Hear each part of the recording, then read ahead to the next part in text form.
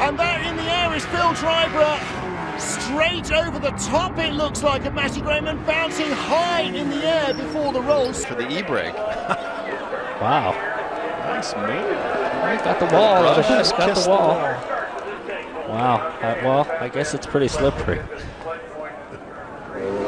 Outside, and they touched, but I think the 13 drove the 2 up into the 19. Yeah, that's what it looked like. I think that the 2 and the 19 started making contact, and the 2 started checking up a little bit, and the 13 had nowhere to go but in the back of them. And like I said, nobody's checking up right now. For the win. Wow. Whoa! No, that's it. Well, it's all at the back.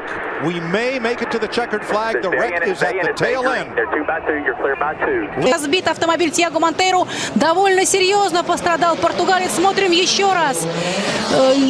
Честно скажу, мне кажется, Тьяго Монтейро виноват здесь больше сам. Ник Кетсбург явно уже двигался направо.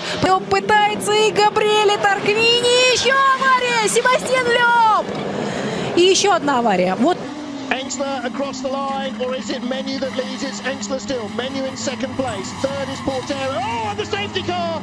Engsler blindsided around the blind corner, hits the safety car. Menu stops, everybody coming at full speed behind him.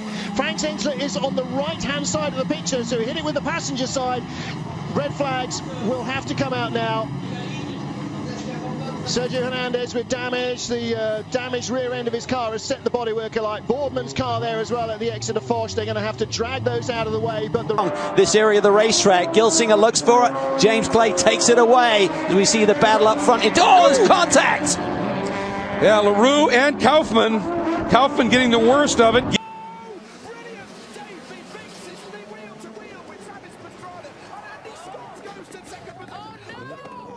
This has never been seen before. Who can get it going? There is David Higgins. David Higgins, but we've had a red flag, so they're going to restart. Italian driver Manuele Mangozzi. Tim Muller was in strife as was far from easy as the cars battled on. Drama took out Christoph Lenz and a spin. House moves right across on him, and there's contact for second place between Gulden and Valorania going into the chicane. Got a good book to read.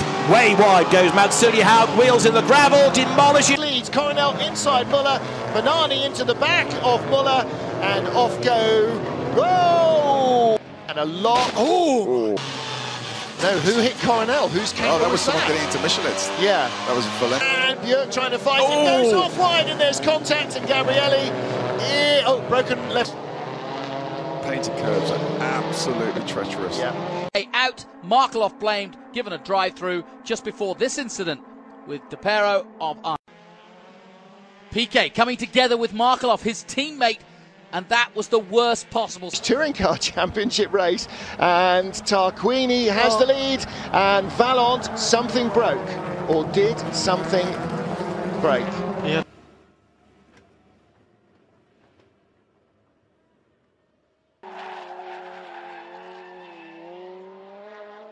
Troisième au coude à coude avec le chinois. Déjà premier contact, oh là là. Et là d'Ivan Muller, et puis regardez là, c'est Tom Coronel qui est percuté de plein fouet par...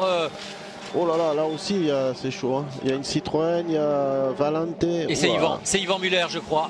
Oui. Ну там по травям в конце чуть-чуть две. И есть контакт. Это контакт между Япом Ван Лагеном и Томом Коронелем. Том Коронель слетает с трассы, но, по-моему, возвращается на трассе перед ним. Скорее всего, Валан там вынес этот песок.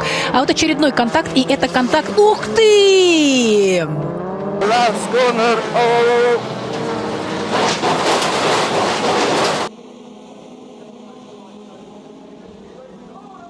Еще одна очень большая авария. Здесь переворачивается Фердинанд Габсбург на новой стартовой прямой. Несколько машин разбиты.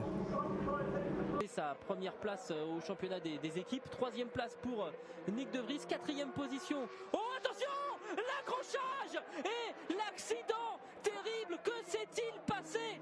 Que s'est-il passé? Pourquoi Roberto Meri s'est quasiment arrêté au moment de franchir la ligne d'arrivée? Il faut aller prendre des nouvelles très très vite de Nicolas. Right front corner. Here's a replay.